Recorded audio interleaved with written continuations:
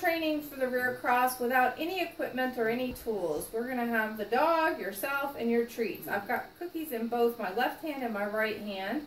And I'm going to start by turning her away from me using my left hand and following through and rewarding out of my right hand.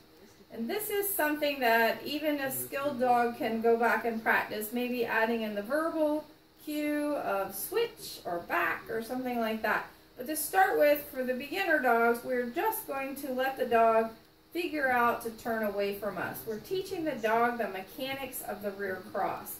So I'm just going to show you with Bindi here. Let's go.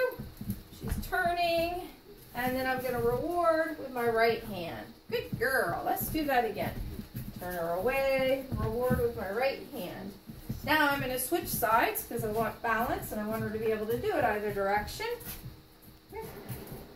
Take a couple of steps, turn her away, follow through, and reward with my right hand. Or left hand, sorry. Right hand turns her away, left hand reward. So this is just the beginning of our rear cross training. Something you can do anywhere, anytime. You don't need anything except your dog and some treats. All right. Okay, now we're ready to move on to part 2. I wanted to show you my setup here. I have my cone or trash can or whatever it is you're having the dog circle around. And then I've put 2 leashes down to act as a guide for myself in doing these exercises. You could use painter's tape, you could use any kind of mark on the ground. If you were in sand, you could just draw a line. But I think it's very helpful to have some sort of guide to utilize when you're doing these exercises. We're going to have the dog circle around the trash can again, but the lines are going to help us establish where the dog should be and where we should reward.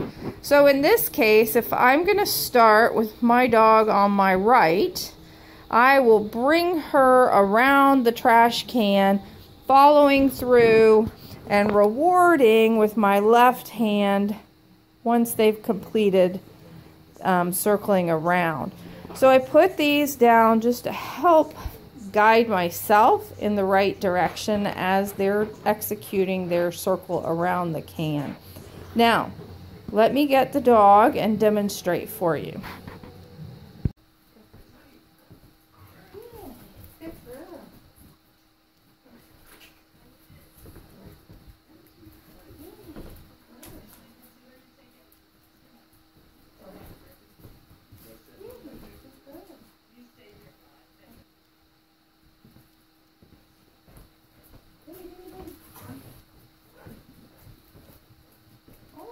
Turn the right direction. Let's start again.